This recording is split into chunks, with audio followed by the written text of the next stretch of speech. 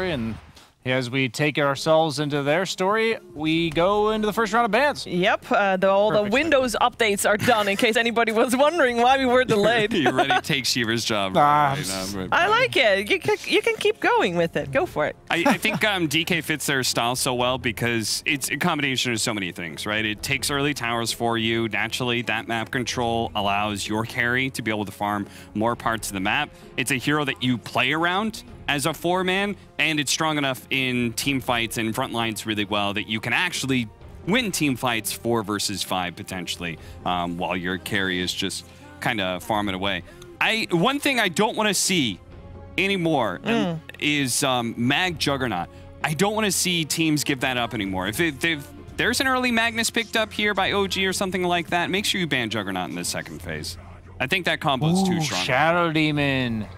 Shadow Demon is one of the heroes I thought was a sleeper pick for the patch. Okay. He's been buffed a lot. That level 1 disruption, 11-second duration. Shadow Poison no longer dispellable if you compare him to like 3 or 4 patches ago. It's pretty insane. And a traditional matchup too. Yeah, exactly. Traditional combo. Yeah, the thing I love about Dota, no matter how many years, no matter how many patches, heroes have natural synergies, and you're going to somehow see them wind up together once again. Centaur, we've been seeing it get picked up. What do you know? Heroes that naturally synergize with the Centaur are going to also be more likely to be picked up. Shadow Demon is a perfect case in point. Grimstroke, I really like the bans. I actually thought they were going to first pick the Grimstroke because they banned out the Oracle, who can purge the Inkswell in lane. And then they also banned out the Nyx, who's like a very reliable way to stun up the Grimstroke. So, what do you think, out of curiosity, their counterpick was if Alliance picked up Grimstroke right here, since seeing as they did ban away some of the counters to it? That there's so many moving factors because I'd have to know like what they picked with Grimstroke. You know, did they pick a combo like Doom, or did they just pick a mid laner that gets Inkswelled? I think you have 2 options. You either pick to save against the Grimstroke, or like jump the Grimstroke, or you pick against the guy that's meant to be Inkswelled. Like if it's a Storm Sphere, you'd pick a hero that locks down the storm, for instance. For the very, very observant people watching at the moment, yes, you do see that correct. Alliance has only got 1 minute and 40 seconds as bonus time, as they have a draft penalty. Just want to point that out. So it wasn't our fault that we waited. Oh no, it was not. Oh. No. I was really enjoying listening to BSJ's voice, so Me too. I wanted to stall the draft as long as possible. And Alliance knew that. They heard you. Yeah. Thank you, Alliance. We appreciate you. Ooh, it's actually OG that ended up banning out the Morphling. Yeah, Nico Baby Morphling. It also synergizes as one of the ranged carries that benefits from Shadow Demon illusions. Those things hit like trucks. I think it's like 80% damage at max level. Isn't that right? For Shadow Demon illusions? Yeah. It's a lot. Something like that. I think 50, 60, 70, 80. Yeah, I think that's what it is. Either way, 80% of a lot is a lot. Morphling hits for a lot. Quick maths. I thought at this stage of the game, we were going to see a lot more carries banned out because both teams don't have any just yet. And we saw what Anna could do with PL in the previous series that they played. I'm surprised it's not Alliance banning more carries, mostly because they've already given their off lane. Yeah. So apparently they just feel like there's nothing that really threatens this duo so much. They banned out the Ember and the Pugna. TA. Still up for grabs. Let's go. It's right there. Let's see if Last Band Viper. Still there. Last Band Viper. They're ready. Get that Templar Assassin. I don't really like that hero. Like in terms of the patches where it's bad because it takes farm away from the carry. But we've been seeing the Beastmaster. Why can't you do the same thing with a TA? I've actually seen it in pubs. And it owns. You just get the Deso pretty early. You have all the time in the world. They're actually going bottle. So you're able to spam Refraction. And you get early Ancients. And you have any carry matchups that are a problem? Like Phantom Lancer or anything like that? Yes. Like, there are issues. But I think if they were to preemptively assume, like, okay, if we're going to pick TA, then, like, Centaur deals with illusion carries decently. Especially in lane. Yeah. No, certainly. The double edges. A hefty hit against some of these high agility heroes, and not much the Phantom Lancer would really be able to do against Retaliate Max. Yeah, likely like a Lifestealer, right? For OG. Maybe they're not as simple as we see all these other teams. You see Grimstroke, you see Centaur, you pick Lifestealer. Okay, I think Lifestealer is looking a little too good here. With the ET, you think of Drow, Luna. I actually think Luna comes to mind here, right? You have the Shadow Demon, ET. Yeah, it doesn't match up with the Grimstroke. Are we talking about? Oh, so I'm talking for Alliance Luna here. Yeah, OG, I was looking at them and I was trying to think about like, okay, what carry do you want?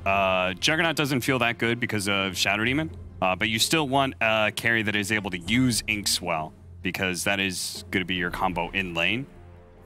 What are the odds that this is a mid-Grim 5 Faceless Void? I would say mid-Grim might not be too far out of left field. If it's 5 Faces Void, I'm not too sure about that one. I don't think No-Tail has practiced that. I know Southeast Asia. I know Dubu was playing it as well. Like Dubu won 8 games in a row. There's certain people who do try these very experimental 5s. I'm not sure if No-Tail has tried it out. But when you look at like Centaur as an offlaner, do you think I want a Faceless Void as a carry? No, especially not against a Shadow Demon who can save people inside the Chrono and Elder Titan. Wow! They go for the DK. Oh, what a first surprise. DK pick of the series for Alliance. Man, that Faceless Void is really looking like a 5 position. It is.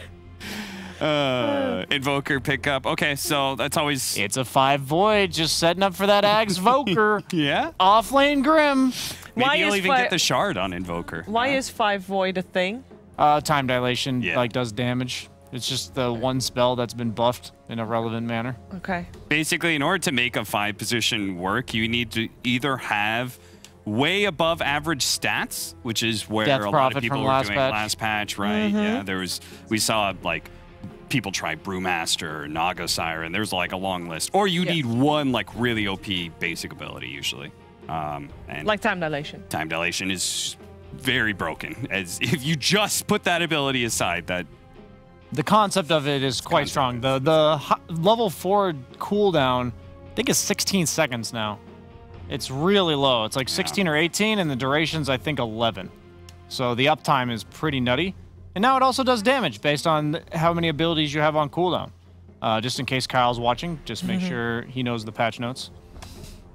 He's actually already in the car. He's driving. Oh. True.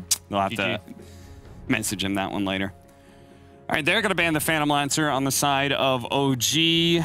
Alliance are going to take away some offlaners here. What's really problematic for them that's left? Necrophos, would that be any good? Maybe that's not enough playmaking potential? You do need a Dangler. Timbersaw was a nice Dangler. Yeah, for sure. Dangler as in a person that will go in first, like... Yeah, so you have all these, like, DK stuns, Centaur stuns, Shadow Demon. Like, there's a lot of damage threat in initiation from Alliance. And right now, nobody on OG wants to be in front. Nobody wants to go in first. Earth Spirit even is usually a follow-up or a counter initiation. So Void, he doesn't want a front line. He doesn't have a save. There's no Oracle with him or anything, Abaddon. So you definitely need that beefy boy that will force these spells on him. I think you just can't pick Necro, though, because of Shadow Demon. Oh, that yeah, matchup's pretty unplayable. Yeah, that matchup sucks. Saves against your Reapers and the constant purge against your Ghost Shroud. What is it, though? It's, any of the, like, ranged ones besides Necrophos, Viper, Venomancer, Razor, any of those heroes work I here? don't think it's crazy if they just go like Nature's Prophet. I know I said like a Dangler, but he's a guy that, like, the way you can build to just TP in with a BKB on. You okay with that against ET? Doesn't it lane pretty well, or is that bad? I mean, it just kind of goes back and forth, right? You can get punished at level 1, but if you get to level 2, then you're able to reset a little bit more.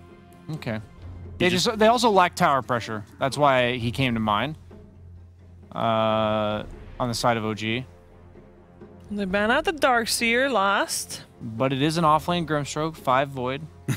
That could still be that narrative the is case. still possible. I'm living in my own little world here. Yeah, well, we'll see if OG is joining you in that little word within 35 seconds. They still got 25 seconds left in their bonus time, of course. Yeah, 25 more seconds than Alliance did because they draft penalty. Let's see. I mean, they have still got their ways open. We've also seen Thompson play Earth Spirit mid. That's also still an option. Oh, he's preparing. They know what they want. They want There it Bloodseeker. is. Oh. Carry Bloodseeker, off lane Grimstroke. 5 Void. Brian's broken it. He's broken the meta. That's not a Dangler. No. So they are... But it is a hero that pumps damage into Chronosphere, which is the one thing that I like. That was part why I wanted a ranged offlaner. Also the fact that you have to deal with ET in lane. So typically ranged offlaners are able to deal with that a You have little the bit kick better. synergy with the Rupture. Or Spirit Kick. Yeah, you do have that. It's just, like, they don't have this initial hefty amount of damage that makes Bloodseeker feel really good. Yeah, it gets that initial bolster of, Yeah. you know, 200 move speed. Unless the Earth Spirit's getting some amazing roll-in or something, you know? Life Stealer. Juggernaut. Okay, yeah. I was just thinking Magic Immunity. that's just that's all I was wanted to, thinking. right? Because, yeah, you have the pure damage coming out from the Cataclysm in the future as well as the Bloodseeker. But you have the Shadow Demon Disruption, which was, I think, kind of weird that OG all-in a combo when there was already a save drafted and